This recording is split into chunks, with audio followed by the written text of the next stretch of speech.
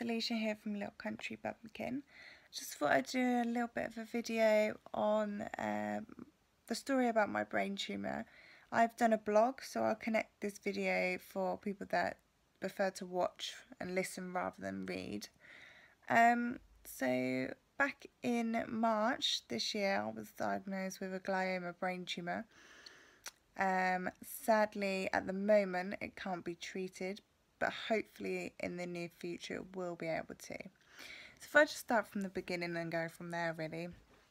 So in 2012 I was diagnosed with ME, which is an illness. Being very fatigued all the time, having extreme headaches, aching from bone to muscle, spending a lot of time in bed asleep. I was told that this was an untreatable illness and maybe in time, because I was so young, that it would become better and I would get better. In time, yes, I did become better and I started going back to work and I didn't feel so tired. The headaches was always still there though. In November last year, 2016, kind of took a bit of a turn for the worst.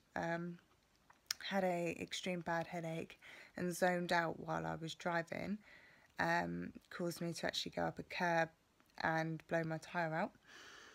So needless to say, the next day I went to my GP, stopped driving, had my licence took off me, then got took to Norfolk and Norwich Hospital, where I had scan after tests, because they thought I had epilepsy due to zoning out, obviously, which would be the most obvious illness to have. I then received a letter in the post saying that I had an appointment at Addenbrooke's and they had found abnormality in my brain. Complete shock, mixed emotions.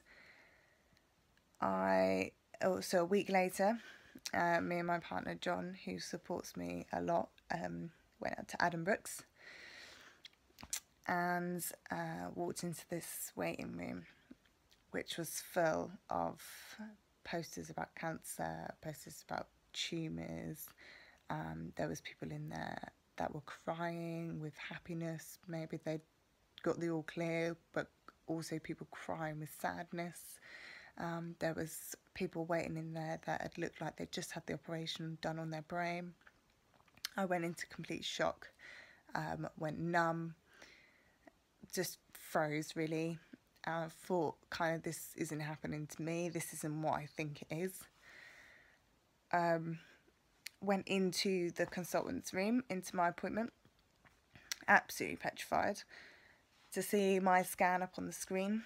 And he turned the computer screen towards me and John and said that they would need to do a biopsy, but they think this abnormality is actually a brain tumour.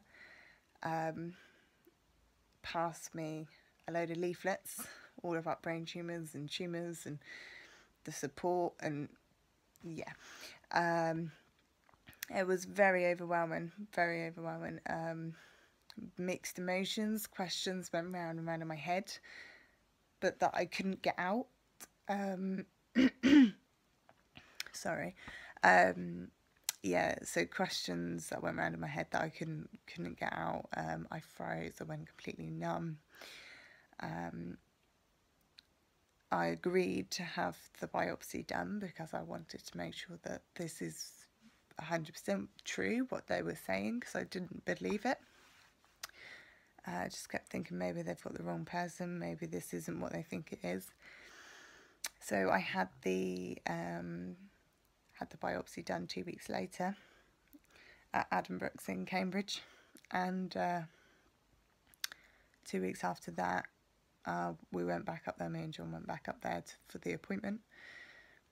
Again, went in, just mixed emotions all the time. I just felt numb. I didn't know what to do. I didn't know what to say. I didn't know if to cry, scream, be positive.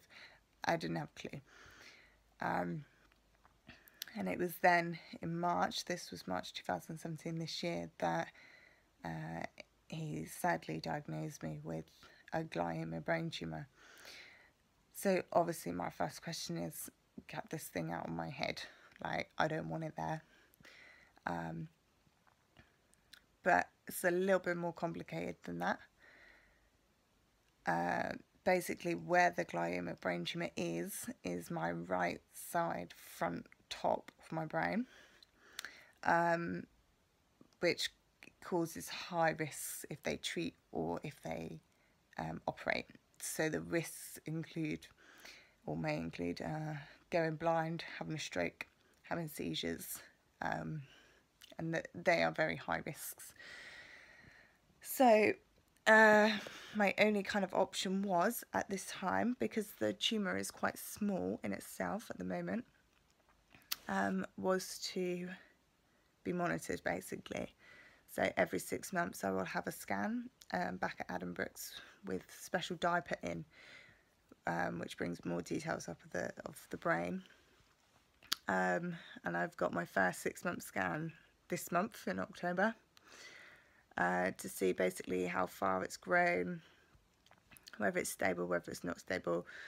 And by them monitoring it, they will be able to obviously jump on it as soon as it does grow and does get bigger and start affecting me more. Symptoms, basically, all I get is extreme headaches. The headaches could go into migraines, and they could last for 3 to 4 days. That is basically the only symptom I get.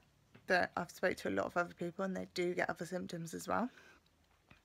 I haven't zoned out since November last year, so we basically put that down to stress at the time.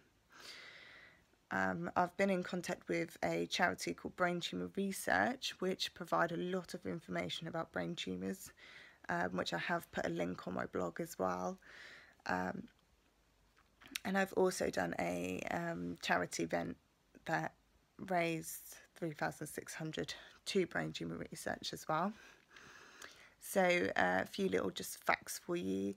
There's 120 types of brain tumours. That's why it's very hard to get diagnosed with a brain tumour.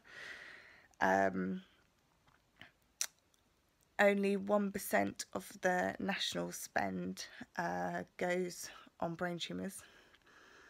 And brain tumours are the most common cause of deaths for adult and children under the age of 40. So there's not enough information, there's not enough awareness out there of brain tumours, I don't think. There's a lot of awareness of breast cancer, there's a lot of awareness of, you know, the different types of cancers. You get it on the Facebook group, on the Facebook Messenger, don't you? The chain messages and things like that. You never get one about brain tumours, but brain tumours are more common than you think. And this is why I kind of wanted to share my story with you guys, because I feel that there should be more awareness out there. So, yeah, basically, that's kind of more the reason why I'm doing the blogging and the vlogging, because since I was diagnosed in March, it's turned a corner for me, and I'm so positive about everything. I'm grateful for everything, and I want to bring that positive vibe to you guys that watch my videos as well.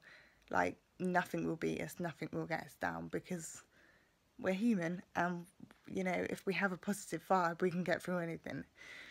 Okay? Thanks for watching. Bye.